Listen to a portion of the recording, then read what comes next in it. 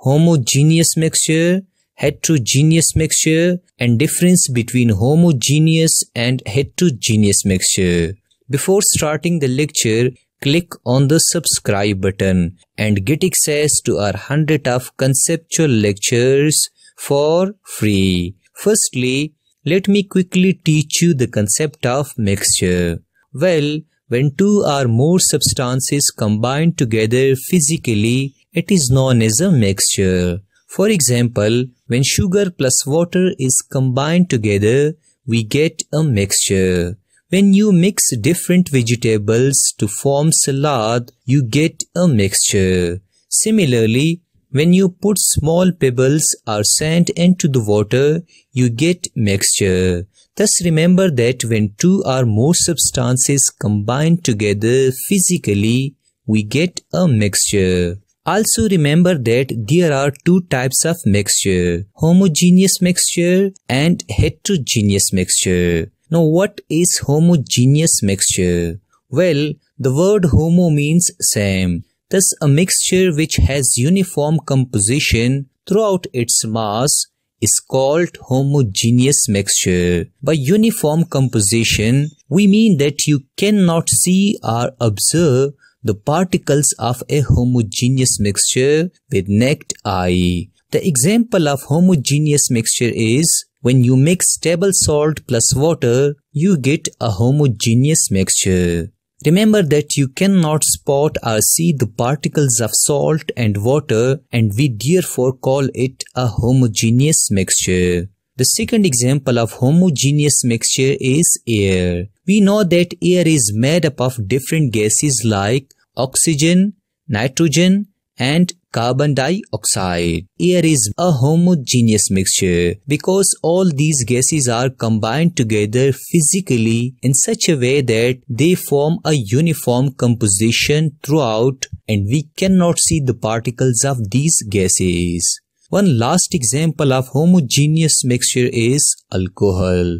It has also uniform composition throughout its mass, and we therefore call it a homogeneous mixture. Now what is heterogeneous mixture?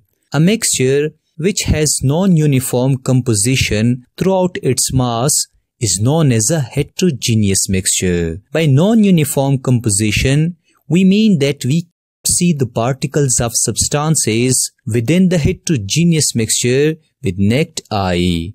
The best example of heterogeneous mixture is salad. When you mix different vegetables physically, you get salad. Secondly, you can easily recognize the ingredients of salad. The second example of heterogeneous mixture is oil plus water. When you put some oil into the water, it is known as a heterogeneous mixture. Secondly, you can recognize the layer of oil above the water. The third example of heterogeneous mixture is when you put small pebbles or sand into the water, it is called as heterogeneous mixture. You can easily spot the sand and water and air. Thus remember that when we observe or see the particles of different substances within the mixture, we call it a heterogeneous mixture. Finally, let me teach you the difference between homogeneous mixture and heterogeneous mixture. Homogeneous mixture has uniform composition throughout its mass, while heterogeneous mixture has non-uniform composition throughout its mass. Secondly, in homogeneous mixture, there is no visible boundary of separation, while in heterogeneous mixture, there is visible boundary of separation. Thirdly, all homogeneous mixture are called solutions. For example, sugar solution and salt solution, while all the suspension and colloids are called heterogeneous mixture.